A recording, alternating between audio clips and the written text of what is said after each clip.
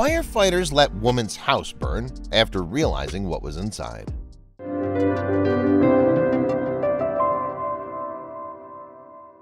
Kevin wondered why his neighbor Ruth lived and slept in her car, even though she had a home only a few feet away. As friendly as she was, Kevin never saw her go in the house. When Kevin finally did enter the house, he discovered why she never went in. He couldn't believe his eyes. The house was entirely unlivable. Despite living across the road from Ruth for several years, the pair didn't actually know each other very well at all. The only thing Kevin really knew about Ruth was that she had retired several years ago and that she lived alone. He had no idea, however, that soon they would have a very unique friendship. Every night, Kevin saw Ruth going to sleep in her car. Couldn't understand that. She would choose to live like this instead of walking a few feet to her home instead. Kevin watched Ruth and realized that he hadn't seen her going into her house in weeks. Something wasn't right. Whenever Kevin walked past her car, he would stop and check on Ruth, making sure she was awake. They would have brief conversations, and soon Kevin started to piece her story together. Kevin felt sad by the fact that Ruth lived and slept in her car. He knew there had to be a reason for choosing to sleep in her own driveway instead of her home. Kevin could tell that her situation embarrassed Ruth whenever he passed by and looked in her car. However, he couldn't figure out why she would be. She owned her own home and her own car. She'd retired and everything seemed fine. She seemed to have a good life, so what was going on? It was easy to see something was wrong when you looked at her house. All the windows had the blinds closed and the house wasn't in the best state of repair. Everything had been neglected. The grass was overgrown, the windows were dirty, and even the paint had faded. Kevin wondered if she needed a hand taking care of the house. One of the biggest signs of neglect was the fact that a window at the top of the house was broken and had been for some time. Kevin thought that animals had perhaps moved in, which would scare someone out of the house. However, Kevin soon found out the real reason why the window was left broken, and it broke his heart. Kevin was walking past her car one day when he heard Ruth crying. He immediately ran to check on her and found her desperately looking through the plastic bags in the backseat of her car. "What's wrong?" Kevin asked Ruth. Ruth looked at him, and when she spoke, the mystery of her home was solved. On a normal day, Ruth would walk to the gym to use the bathroom and get cleaned up before getting something to eat from a fast food place. Then she would go back to her car to keep an eye on her things and sleep. Unfortunately, Ruth's car was in equally bad shape as her house and had broken down and couldn't run. As Ruth looked over the belongings in her car, she took a mental count of what she had with her. When she made the choice to leave the home she had lived in to start living out of her car, she gathered the objects that meant the most to her. But she soon discovered that she left one very important object inside. When Burns saw Ruth searching through her belongings, he wondered if an item had gone missing. Ruth soon made this apparent. She stopped fumbling long enough to point a finger towards her home. "In the house," Ruth said with tears in her eyes. "I left it in the house." Ruth seemed afraid to even step foot into her home and away from the safety of her car, which wasn't even mobile anymore. She then questioned Burns, "Maybe you can go inside and get it?" Burns was up for the challenge and to finally find out what he was been wanting to know for months. What was in that house that Ruth had to escape from? Kevin took the task on himself and told Ruth that he would venture into the home to find Ruth's precious belongings. Kevin found out that she was looking for a photo of her parents that was left inside the house. As Kevin started walking towards the house, the sight of broken roof tiles on the lawn made him look up in terror.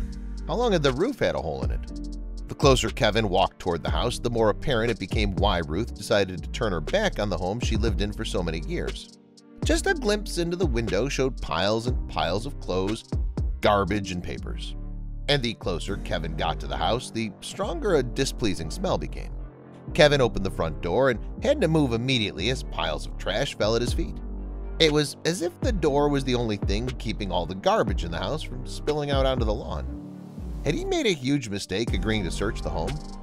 Ruth told Burns that what she was looking for was an old photo of her parents. When Burns entered the house, it was immediately apparent to him that the house was unlivable for anyone. There were piles of trash on the floors that made it hard to pass from one room to the next without holding onto the walls, and the large piles of garbage emit a smell that was hard to bear. Out of the kindness of his heart, Kevin agreed to find Ruth's lost photo, but he now desperately wanted to get out of the house. But his curiosity got the best of him as he walked through the house. Was it possible that he could ever find one single photograph in the mountain of things? Kevin found the worst room of the house when he entered the kitchen. Ruth had left dirty dishes in the sink when she last left the house weeks ago that were the source of the smell that filled the house. Kevin covered his nose as he stepped through the room, suddenly afraid of the quality of the air of the house. Obviously, no one had stepped foot in the house in weeks, but Burns wondered just how long it had been in this condition. It would have taken weeks to search through every item in the home, and Burns was starting to wonder if it would be possible to find this photo for Ruth before this house took him down with it. Every room he passed through looked the same because they were all piled to the ceiling with Ruth's belongings. Living in a car seemed like a much better option than trying to navigate this house. If Burns expected to find the photo, he needed to start somewhere. So he picked a pile of papers that seemed to be on the older side and started to go through them. He expected the search to take hours if he continued at this rate. After looking through one pile of papers and finding nothing of importance, Kevin shoved it to the side and took a glance to his right. There were still dozens of piles of papers, magazines, and files that could be hiding the photo he was searching for. So slowly, but surely, he continued his search through the relics. The mess was so old that Burns had to find gloves and a face mask to shield himself from the dust flying into the room as he searched through objects that hadn't been moved in possibly decades. There was no way that in Ruth's old age she could have had the strength to move the tons of pounds of papers that had been piling up for years. When Burns picked up an old book, he knew he was getting closer to what he was looking for. The book was kept in a box with other sentimental objects like an old trophy and a framed diploma. The box had noticeably less dust than most of the other objects in the room. Sure enough, with some more digging, Burns found what he had come in to find. But would he be able to make his way out of the house? Luckily, the photo that was so important to Ruth was one of the few things that was left in immaculate condition. The photo was yellowed and faded, but still in great condition, considering that the rest of the house was so poorly taken care of. With the photo in hand, Burns was ready to leave the house as fast as he had entered, but then he saw an old, decrepit bookcase. The bookcase was an odd sight to see. It was pulled slightly to one side where Burns could see a gaping hole in the wall behind it. He knew he would never have this opportunity again, so he pushed the shelves out of the way further to make his way into the room, and that's when he would see something he never expected. It was obvious that this hole was an entryway to a room, but why was it sealed and hidden behind a bookshelf? Was there another entrance to this room that was blocked somewhere else? If this was the main entryway, it'd be difficult to crawl into it every time someone needed to get inside. The entryway was filthy, and the cobwebs made it obvious that no one had stepped foot in this room for a very long time. Unlike the rest of the house, the room that Burns had just uncovered was in great condition. Although the room had low lighting, it was obvious to see the colored photos that lined the walls, seemingly very important to whoever stayed in the room last. The room was filled with old toys and clothes, and as Burns looked over the one clean room in the house, he wondered who this room once belonged to that Ruth felt the need to keep it in great condition. But Burns didn't have much time to wonder because this room was also where the foul smell was at its worst. In the hallway adjacent to the mystery room, Burns saw a disturbing sight. The ceiling had a thick layer of black mold, which is known to be very hazardous to human health, and in large amounts can be deadly to be around. The hallway was so humid that the paint had begun to flake and fall off the walls around him. It was obvious to Burns that this house was not safe to be in without the appropriate gear to protect his respiratory system. When he returned, he did so in a protective suit with appropriate face masks to filter the air he breathed. But this was a job much bigger for one man. When Burns left the house, he immediately let Ruth know that her home wasn't safe. After hearing the information about the mold, Ruth said, "I had no idea it had gotten so bad." The two agreed to let a specialist into the home to clear out the mold. Burns also wanted to mention the room that hadn't been touched for years to Ruth because he was dying for answers. After a visit, the specialist let Ruth know that the only option left was to demolish the house, but in a way that wouldn't pose a danger to neighbors or the workmen who would have to bring it down. There was only one option, and it would mean that there would be nothing left of Ruth's house in the morning. The crew who visited the house told Ruth that her situation was the worst they had ever seen, and that the mold couldn't be cleaned without posing a serious danger to everyone involved. So the fire department was called, and in this strange circumstance, they wouldn't be the one putting out any fires, they'd be starting one.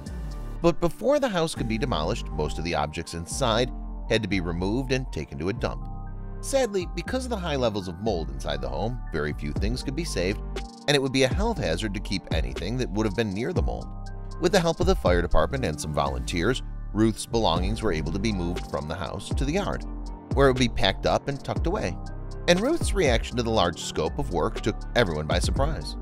After the belongings were out of the house, the fire department could finally do a check and prepare to demolish the house. The entire team of Ruth's small town came out to the site to lend a hand clearing the area before they started the demolition. A few more belongings were brought out to Ruth, who was thankful but still looked shaken. People who have hoarding tendencies usually have very emotional responses to their belongings being touched by other people or moved from where they're placed. But Ruth was now ready to move on with her life and leave her bad habit behind. The cleanup crew was prepared to console Ruth during this difficult time, but they didn't expect her reaction. She broke down in tears when it was finally time to say goodbye to the home, but she thanked each and every member of the fire department and cleanup crew who helped her move her things and helped her get on with her life. It was a scary sight to see exactly how much stuff was packed into Ruth's small house. It just goes to show how things can pile up when you're dealing with emotional difficulties and how easily things can get out of hand when no one's around to help pick up the pieces. Before the house was burnt down, a final check through the house was done by the fire department. Kevin Burns was still helping out Ruth and wondered if any of the belongings from the secret room could be salvaged. The fire department brought out a few more large pieces of furniture to be thrown out, but Kevin noticed that none of the objects from the hidden room were on the front lawn, but it seemed too late to salvage anything else from the home. The fire department agreed to burn down the house because it was in the best interest of the homeowner, and Ruth already knew that she had everything she needed to survive packed in the car she had been living in for the past few weeks. In a way, getting rid of that house would be a burden off her shoulders. As the fires blared, Ruth and Kevin watched as the smoke billowed and consumed the exterior of the home. Ruth then said to Kevin, as if she knew what he was thinking, "That room was where my husband passed away. I didn't have the heart to go in there after he was gone." The fire department crew stayed at the site well into the night to make sure the burning embers of the home didn't reignite. This kind of work can be very dangerous, and the crew has to make sure that the fire did not spread to any adjacent houses or put Ruth's neighbors in danger. But now that her house was gone, where would Ruth go? After witnessing the total destruction of the home she'd built her life in, where would she go? Surely the car she was sleeping in wasn't to be her final home. Luckily, the friends she'd made in life would jump at the chance to help her. With all of her vital belongings packed up in the car, Kevin helped her set out on finding a place to live. A nearby community for senior citizens seemed to be the best bet for this older woman. Ruth was long overdue to stay somewhere welcoming and inviting, with plenty of people to talk to. The senior living community welcomed Ruth with open arms, although she was obviously still dealing with the death of her husband. Ruth felt better to be around her peers and have a place to live where her needs would be met without fear. Ruth's quality of life improved tenfold after she stopped living out of her car. She started an exercise regimen and stopped eating fast food and takeout she used to. She also kept in touch with Kevin Burns and thanked him often for helping her situation. Ruth was soon able to let go of her hoarding habits and emotionally heal from the death of her husband. It just took the support of a few loyal friends and their honesty to change her situation and make her life better in her twilight years.